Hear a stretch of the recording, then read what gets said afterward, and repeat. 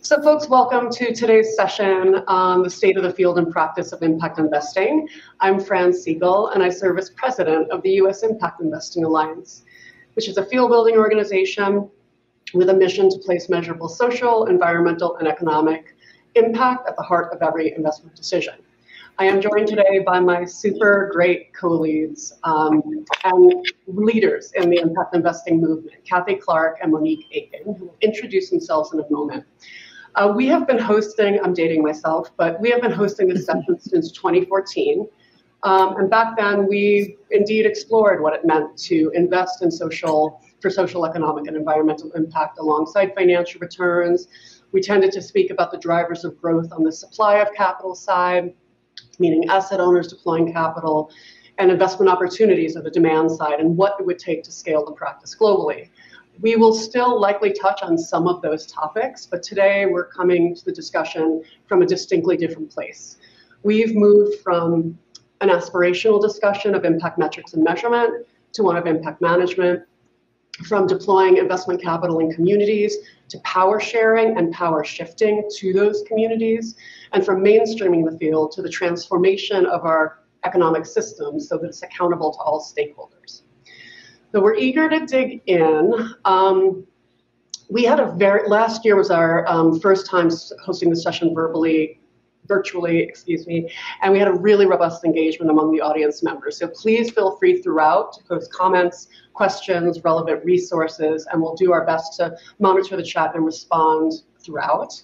And just to get a feel for who's joining us today and what you're hoping to get out of this session, my colleague Claire Mattingly is going to put a couple questions in the chat, namely, what topics are you most interested in discussing today?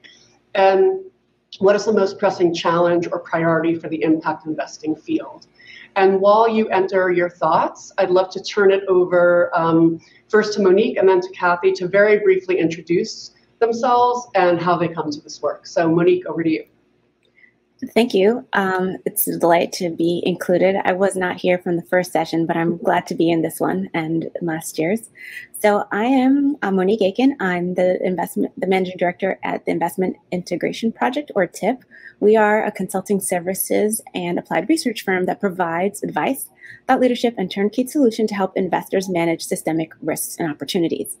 I am also a contributing editor at Impact Alpha, where I co-host the weekly podcast with Brian Walsh, who some of you might have heard. And I also host a long-form podcast called The Reconstruction, which is about moving capital toward justice. And Cathy, over to you. Thank you. I'm so delighted to be here with these two women and all of you on the call today. It is one of the highlights of my year to do this. And we have a lot we're trying to pack in. So I'm going to be really brief in my intro, which is I am Cathy Clark. I am faculty director of CASE, the Center for the Advancement of Social Entrepreneurship, which is located at Duke University, and also CASE-3, which is our impact investing initiative. And that's all I'm going to say right now, so we can dive in. And so the first thing that we wanted to do was we wanted to do a little self-reflection. So when Fran, Monique, and I got together, we realized it's been quite a year for all of us. And so first I wanted to start with some points about kind of how we feel about this year as individuals and how the crisis has shaped our work. Either individually or as the organizations that we work in. And so I thought I would launch this and then I'll turn it to Fran and Monique. I started this year, definition of a year, a little bit expanded, really thinking about how I could help entrepreneurs and social entrepreneurs survive the pandemic. It was very transactional, very short term. I created a site called COVID Cap to try to coordinate the resources that were becoming available in the space. And then my big aha was, which I think other people saw as well, is that the piping system that we had really didn't work very well in the US, and it's still not necessarily working very well around the world, but we had these very, very big pipes that some of the government agencies started pumping a tremendous amount of money through. And it was very difficult until they realized that we had a separate set of pipes called community development finance institutions who could do that much better. But it was a realization for me that the micro of social enterprise and the impact that we often talk about really depends on the macro of what is the accountability and flexibility of our largest systems, financial systems and large companies, and what's the relationship that they need to have with the things that have been kind of precious and small for us for a number of years in the fields of social entrepreneurship and impact investing. And so that's become my obsession this year, is making the connection between those two. And I'm going to build on that in future comments, but I'm going to stop there and turn it to Fran for the same question. Yeah, thank you, Cathy, so much for the reflection. And yeah, it's been an incredible 20 months and certainly an eventful year since we visited with you last.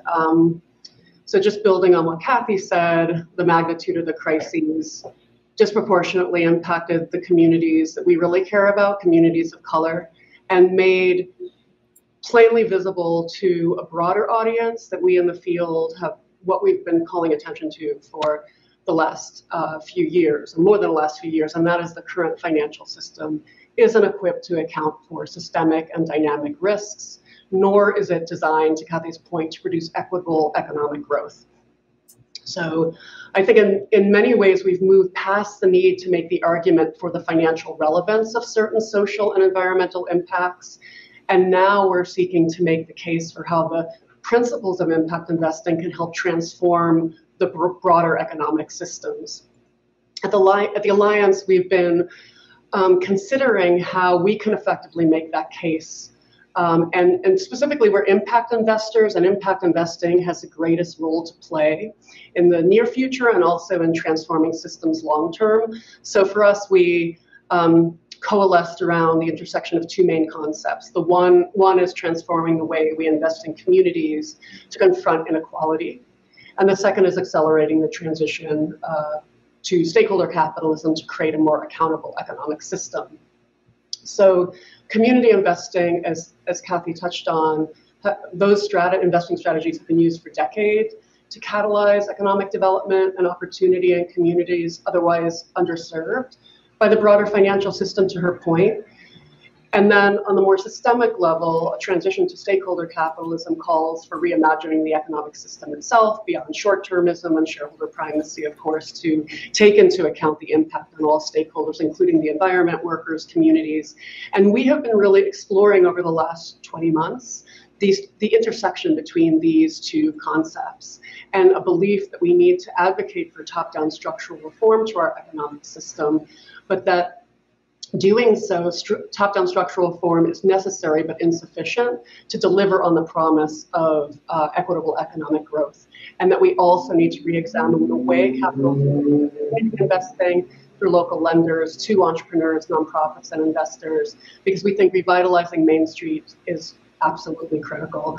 I'll pass it to Monique in a second, but that's why this kind of theory of change and the reflection on the new presidential term, the election, led us to partner with B-Lab to organize a coalition of over 50 impact-oriented business and investor organizations to call on the Biden-Harris administration to create a White House initiative on inclusive economic growth, to coordinate action across the federal government and the private sector.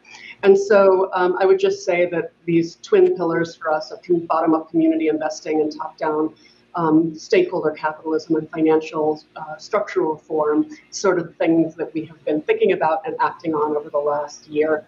Monique, would love to hear a bit about your journey over the last year. No, I so double click on everything you just said, and I think about just the ways that we're all closer to what matters, and partly because we are all closer to our own and other people's mortality, just given what COVID has wrought. And there are more people that we know who've been touched in any number of ways, whether it be economically, through the childcare crisis, and other things, just the healthcare system in general that has now been revealed to be weaker than we all knew, among our other systems now revealed to be weaker than we all knew in these last 20 months, not to mention our democratic systems, not to mention, well, supply chain is in the news suddenly. Lots of folks.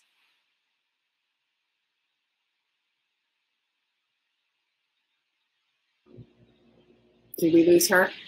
What matters most? Oh, am I back? You're back. I would run it back 30 seconds. I was just going to say that I think for everyone now, there's a brighter line between what matters and what's material and what's worth doing. That I think that being so close to the fragility of the system and our own personal mortalities has given us at least a moment of reflection to say, for those who have the privilege of being in that position, what do I really need to be doing right now? And what's worth it? My time is now really clearly the precious commodity that folks often don't get to have that reflection until they're closer, older, perhaps, on their deathbed.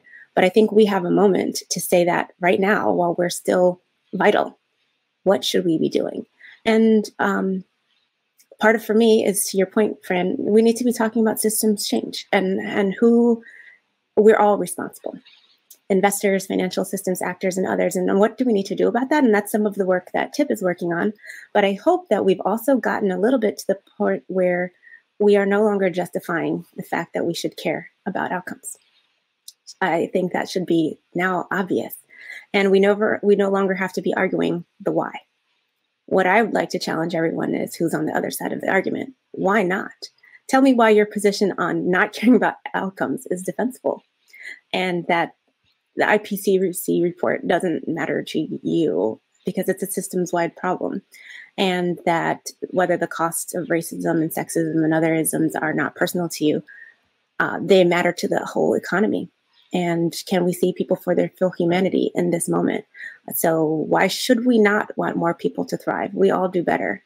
So if you have the oppositional position to that statement, I'd like other folks to tell me why it makes sense, rather than us having to convince people to be on the right side of history. So in that vein, and with that in mind, I think that's some of the things that have been brought up for me in this last year. TIIP's work is we're doing something that we're calling the Build the Market Initiative, which is literally how do we get folks to, in the financial markets, particularly investors, understand how to be participant in the systems change work. And we have a survey that we are fielding to gather people's responses to, like, what do they need to know? What do they already know? And how can we be of assistance? I was trying to put it in the chat, but it doesn't seem to be working right now. But essentially the point is that system level investing, which is a term of art that Bill Burkhart and Steve Leidenberg have put on the map 6 years ago when they founded TIIP, it's suddenly becoming obvious that we need systems change work in the investing community. And with that, we're conducting focus groups, we're doing in-depth interviews, and there's a survey that once I can put things in the chat, I will share with everyone to be able to participate if you have not as yet. And so when we think about, again, these last 20 months and how this past year has changed the field and the ways it has, and how we can leverage the urgency of the moment to do these things and force people to not be able to unsee all that we have seen. So maybe we'll begin with you, Cathy, to share your thoughts on some of the changes, and perhaps we can also take a look at what folks are asking for in the chat as well, because I think it's also in these lines. Yeah, thank you. I think, so the thread I heard from all three of us was it's about systems and larger systems this year that are not working, and that we're seeing, relationships, whether it's top down, bottoms up happening at the same time, whether it's realizing that systems are frail and need attention, or whether it's, kind of changing our vocabulary from little things to big things and seeing how they connect. I feel like the last 20 months or the last year has put a sense of urgency in front of us. That is, we've always had, I think almost everyone in this field has a sense of urgency about impact. But I feel like it is much more pronounced. And the flavor that I've been digging into, and I see it in the chat when we said, what are the most critical issues? And some people said impact measurement and management. Some people said accountability. I think we're in what I'm calling an impact accountability and management moment. I think we have, impact investing. People are aware of it. People are aware of ESG. People are interested in doing it. And we no longer have to convince most businesses or most financial institutions that this is something that is real, that is going to bite them if they don't pay attention. That we're actually past that curve. What we are, though, is, and maybe this relates to Tim's comment, we're in, one of these great creative moments where accountability and standards and regulation are all being discussed at the same time. And it's quite dizzying, all of the different intermediaries and standards and sets and things. And everyone's actually more confused than they were 5 years ago, where you could just kind of do your own thing and it would be fine. If you did it well, you could feel good. And I do think that, we know that the allocations of, for example, people, putting money into ESG have doubled, in the past year since we were here before. And yet as Monique was saying, our impact on the big sustainable development problems that we have, health included, are actually worse, right? So we are putting more effort, more money into our problems globally and getting less results. So something's wrong. And to me, the thing that's wrong is the norms about what we expect when somebody says they are investing for impact or ESG. They're not strong enough to align with behavior that's actually making an impact. And that's why I think I feel like this is the year of fixing our norms, so that as we go forward, we are going forward in the right direction and not in the wrong direction. To me, that's why Fran and Monique's work is so important. And so I'd love to turn it back to them to see what you think, is the most kind of critical thing that we can leverage this year, in this year of urgency. So Monique, back to you first. I mean, I obviously completely agree with what you just shared. And I think, we're sort of in an impact on moment, as I like to call it. I mean, governments are talking about the need for the actual outcomes to be achieved. Individual investors, people, we need the change, we need it better.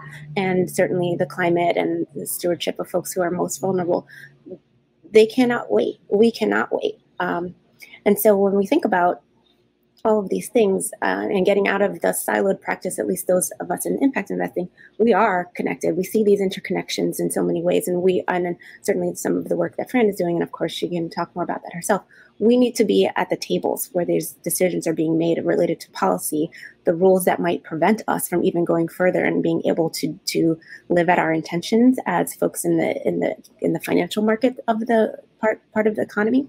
And also just beyond that, like as citizens, there is so much to potentially do with our voice and our vote, and who counts and who is left out matters, and who represents us matters. And I just want to bring up in this point of the conversation, the census.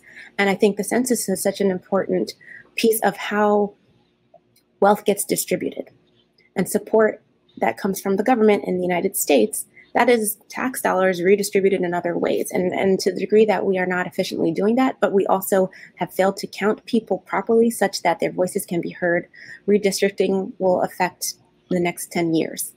And when you change the lines based on flawed numbers, well, we end up in a situation where folks are not going to get the resources that their communities demand and need.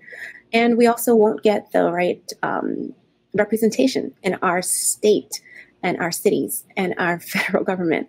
And who is there advocating for these changes that we need now and being willing to work together to get the changes that are required for a functioning economy and our functioning domestically in the United States, but also the way that we show up in the world, whether we can be leaders in the climate conversation or not. It's material and it matters. And suddenly, we have data that we might not be able to rely on in the same way that we used to.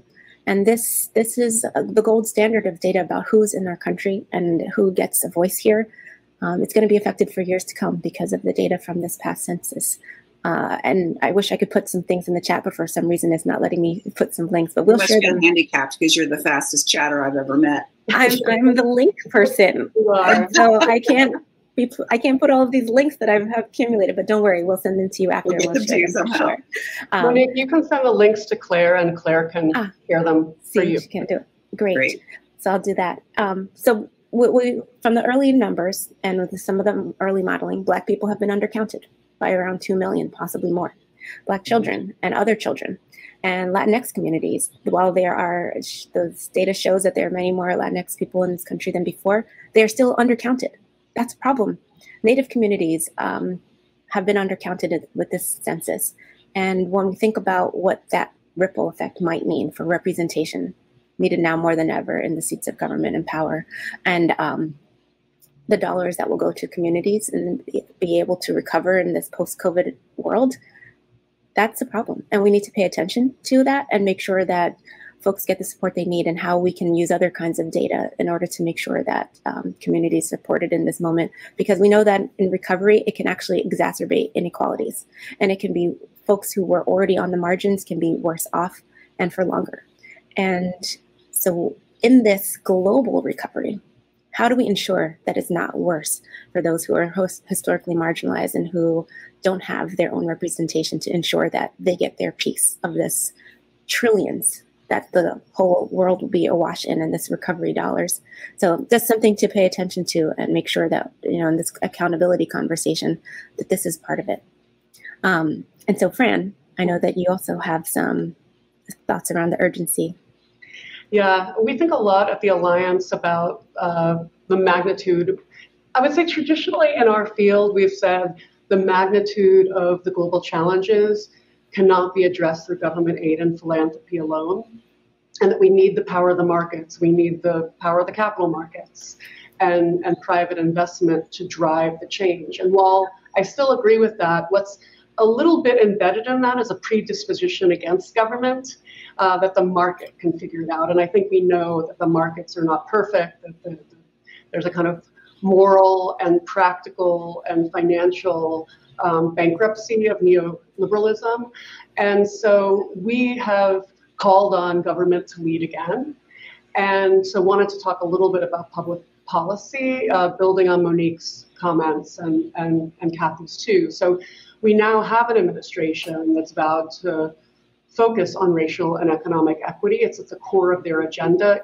On day one, President Biden issued an executive order calling on all of the federal agencies to advance racial equity and prioritize support for underserved groups.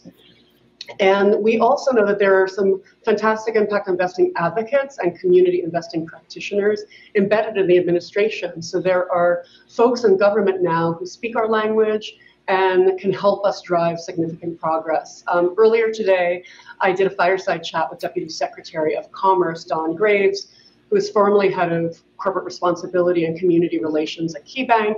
Cathy will remember that he was the Obama administration representative to the G7 Social Impact Task Force under the UK government. And he and his colleagues are hosting a convening of public and private sector leaders on equitable economic growth and addressing the racial wealth gap on November 9th.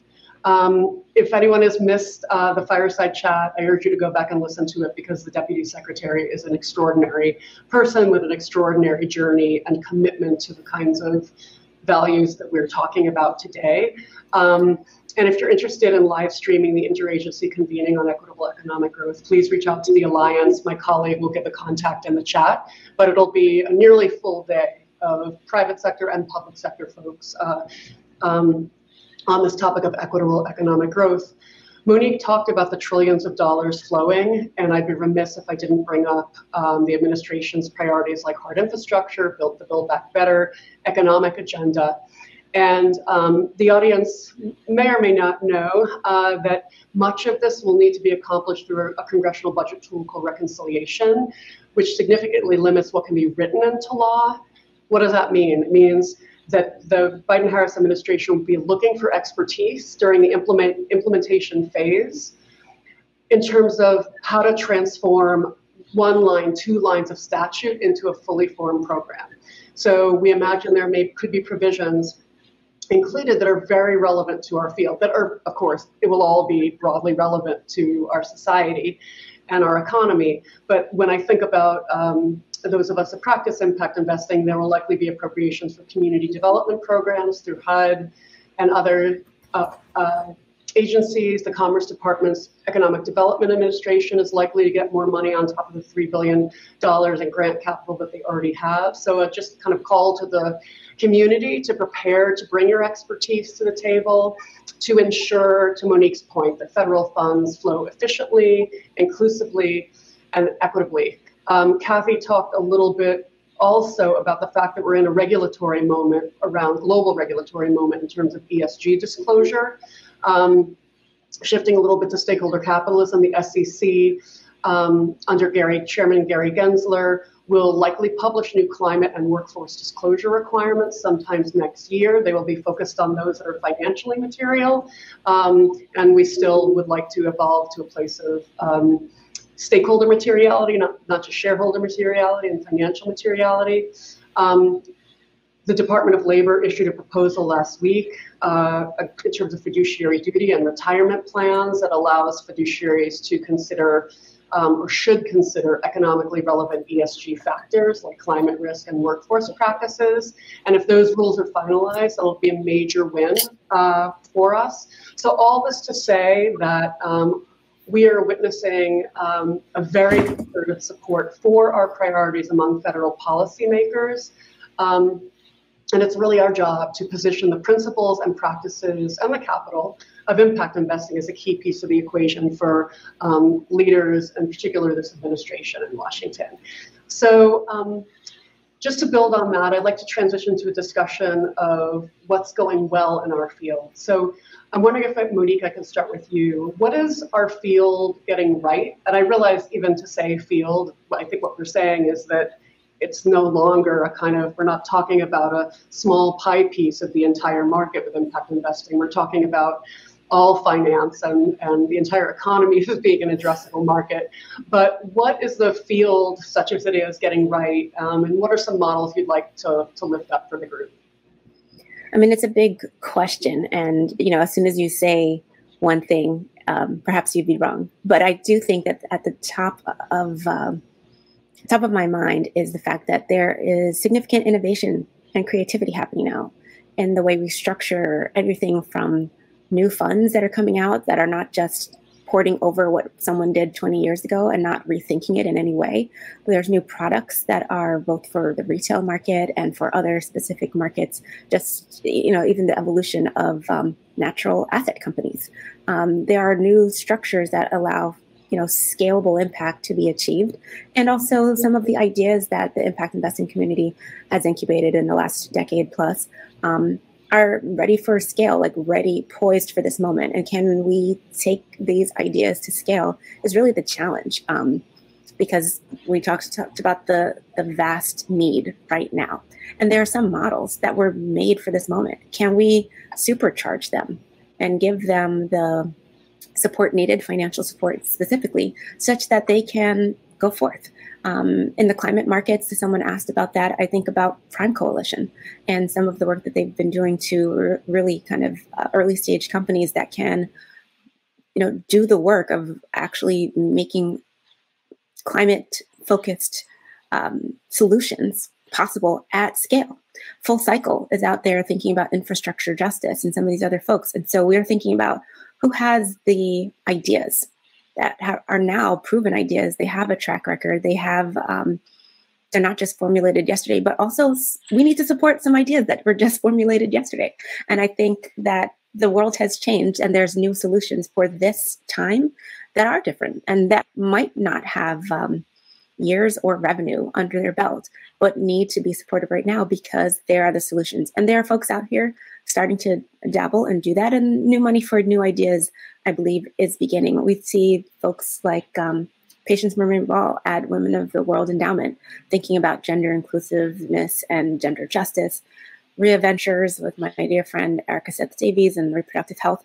There are folks who have pioneered work in economic justice, thinking about Rodney Foxworth with his reparative investing and what they're doing over at Common Future. And Vanessa Roanhorse. There are people who are rethinking and telling the truth in this moment. And I think that's partly what we're getting right. The fact that we need to rethink. If we are doing the same things that we did in 2019, we are literally just doing it wrong because the world has changed that dramatically. And if we are not interrogating what are our practices, to your point earlier, of norms, what makes sense for now? And it's different. It must be. Because now is different. And, I think about the folks who are willing to tell the truth of that now. Yourselves, Cathy and Fran are among them, certainly.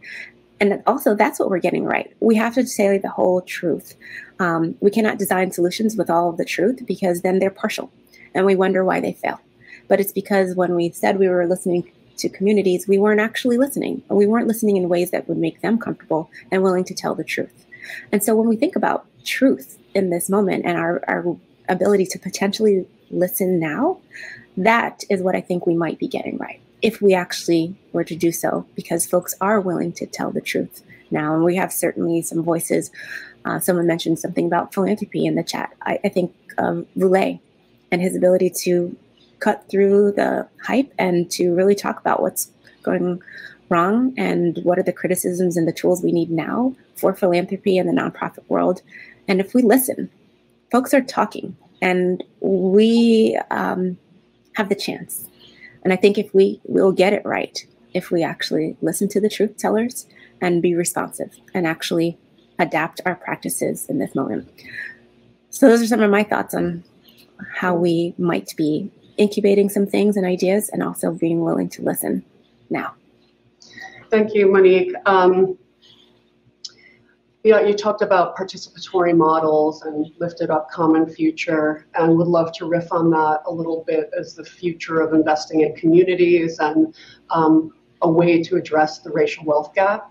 The Alliance authored a report, we'll put it in the chat, called Impact in Place earlier this year, that was commissioned by the Federal Reserve Bank of New York, and really sought to capture a snapshot of the community investing landscape, including emerging private sources of capital in response to the pandemic and economic crisis. Cathy talked at the start about the kind of inefficient capital flows. And one example that we examined are these participatory investment strategies as an emerging model for community wealth and power building. So I'm sure some of you have heard of the Ujima Project, which is a democratically managed fund providing microloans to small business owners in Boston's community of color. They have driven to the point of democratizing access to community investing. They've driven down the investment model, the minimum quite low, and there's like a voting process. It's highly democratic and biased actually toward the local community members. These models are typically small, they're hyperlocal and subscale by design, but we see innovators like the Cathy Foundation and the Gwen Revere Fund leveraging concepts like restorative economics, which was coined by Amaka Agbo of Cathy Fund, to shift the investment paradigm and the traditional power dynamics entirely. And we feel like impact investors and all of us have a lot to learn about this kind of practice. Two folks authored a book, Meg Massey and Ben Roble, called Letting Go, which looks at a number of case studies of both philanthropies and impact investors who have ceded decision-making power to people with the lived experience of the problem that they're seeking to address. I also think of Adesina Social Capital, which is an investment and financial activism firm that connects the financial markets to social justice movements, working with local social justice NGOs, and they're importantly working with community groups to community source impact metrics that are very meaningful to the impacted groups. As you know, as you likely know, impact metrics tend to be a multi-stakeholder affair, but they're set top down. And so what Adesina is doing is really taking the wisdom of workers and communities, figuring out what ESG metrics matter to workers and community members, and then using that as leverage with public company management. So I'm fascinated by this model, really interesting. And then one other thing, and from the Impact in Place report, we also catalog some of the corporate commitments that were made to local economic development and racial equity. We saw a flurry of them in 2020, including from major companies like Google, Twitter, Netflix, and PayPal. A lot of that were depository assets from corporate treasuries going to Black-owned banks, minority depository institutions. Some, like PayPal, actually directed part of their commitment, in this case a $535 million commitment, to invest in Black and Latinx-led venture firms.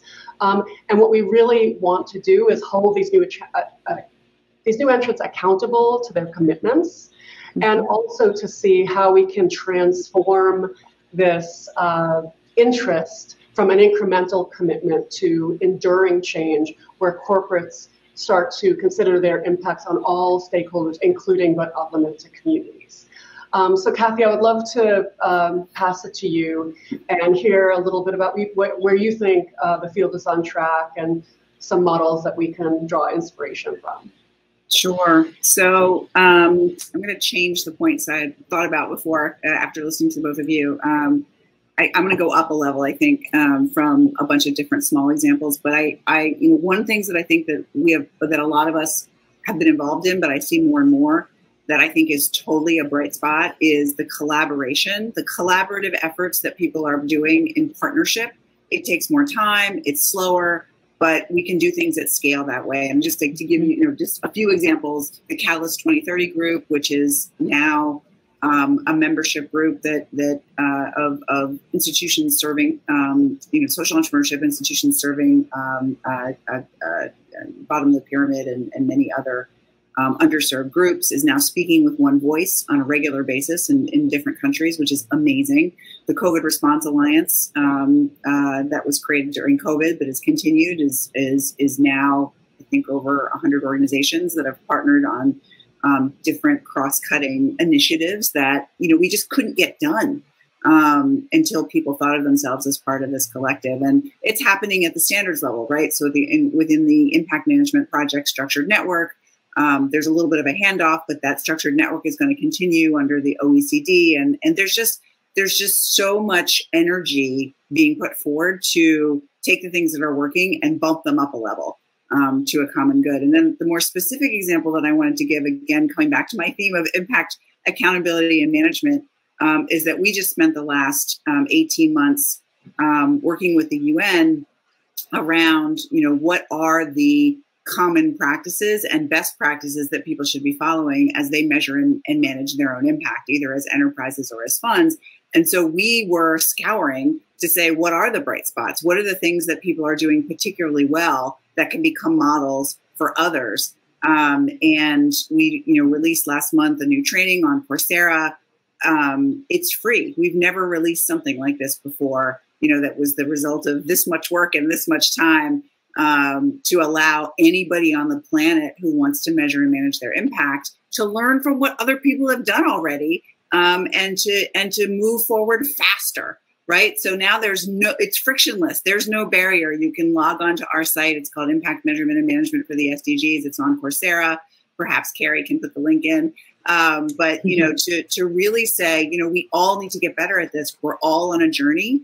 And the future, the urgency depends on it. So very excited about that and continuing to learn as we go.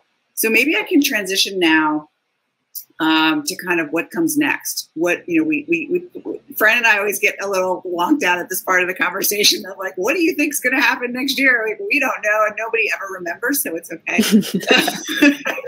Nobody ever comes back to you said.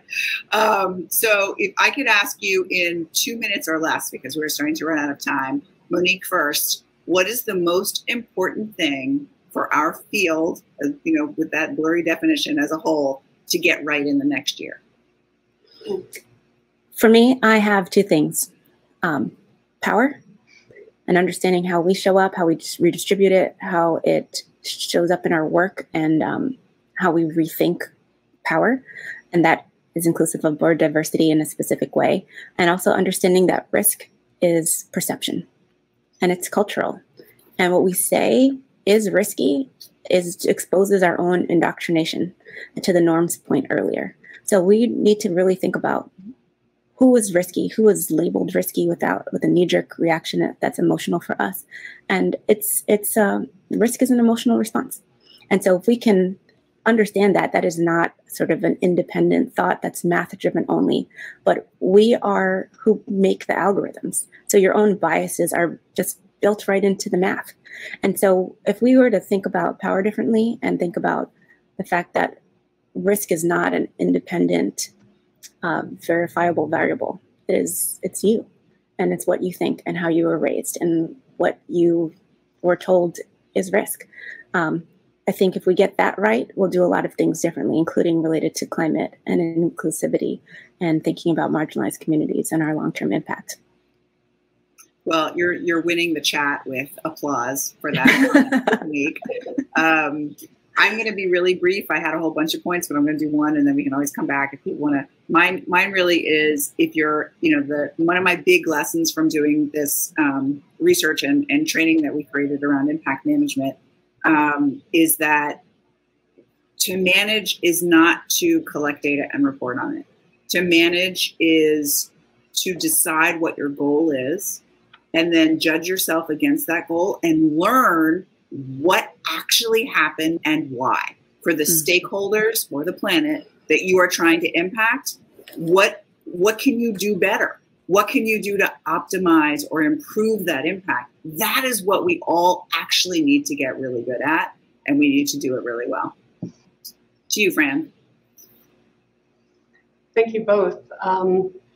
Yeah, two things on my end as well. One is it feels like we're in this critical moment toward the transition to stakeholder capitalism. We have the largest asset owners in the world and the largest asset managers in the world acknowledging the materiality of systemic risk and various ESG factors. We have corporations who are making diversity, equity, and inclusion commitments, but also increasingly looking at how it must be core to their business. It already is core to their business, but they're acknowledging it. And then we have this global regulatory moment with required, that would require mandated ESG disclosure. And I agree with Cathy, like that is just the first step, but it's the building block upon which fiduciary duty is built, stakeholder materiality is built. So this is a moment to push. This is a moment, in some ways, we've been waiting for decades in our field and much longer as a society.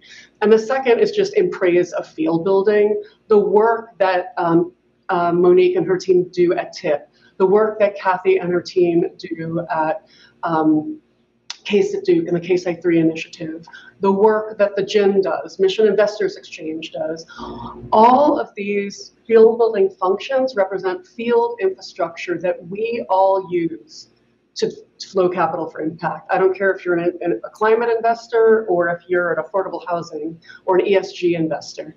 And it's really incumbent upon everyone who benefits from this field infrastructure, and you all do, and we all do, from whether you're an asset owner, whether you're an asset manager or service provider, you need to fund the rails you ride on. That could be through joining a membership group that supports the field. It could be making a grant to TIIP or making a grant to data platforms and impact investing policy advocates. But our work will only continue to become mainstream with impact integrity if we build the infrastructure to scale along with it. Love it. So, Monique, can you wrap us up? Yes. I can't believe this was like literally the fastest hour of my life, but as it always is. 5 minutes. Well, maybe that's why. It wasn't actually lower. So there's that. So I just want to pose to everyone in the chat, and thank you so much for your engagement. Really the question that I close my podcast with each of my guests. And I'm going to pose the question to you, Cathy and Fran, and to everyone on the chat. Please also write in your response. As we think about this moment and the urgency that we've just talked about and the need to rethink, what do we need to do in this moment to be good ancestors? And I'll let each of you respond in turn, and I'll put my response also at the end. But I think that's also how we create the bright line and do what matters. Cathy, I'll ask you first. Oh, a nice light question for the end. In 30 seconds or less. Yeah, really. I mean, this is what I do every day, right? I believe my theory of change is about helping people understand where they can put their energy that is aligned with their values. And the people that are attracted to work with me on that share my values, which is around equity and sustainability and saving the planet quick, because we do not have a lot of time. So I'm just feeling really, really urgent about that. And I know it's a long-term mindset and career and energy thing. But, what I started to do when I started teaching over 20 years ago and the tiny field that this was then versus what this has become is hugely encouraging. Okay, I'm going to be snappy about it because we're at time. So I think one of the most impactful things our field can do for future generations is to create a more equitable and accountable economic system. We're still making the case for long-termism, but folks are catching on. We have made some progress towards stakeholder capitalism, and we need to continue to push there, but we can't stop there. We need to make progress towards stakeholder capitalism as a way station for further transformation and a future where power is not only shared among stakeholders, but transferred to those who have historically been shut out of decision-making, shut out of power, shut out of capital accumulation, and to Monique's point, where their voice has not been elevated. So I feel an urgency to do the work with you all now and to grow the political, social, and financial will to reimagine the system wholesale.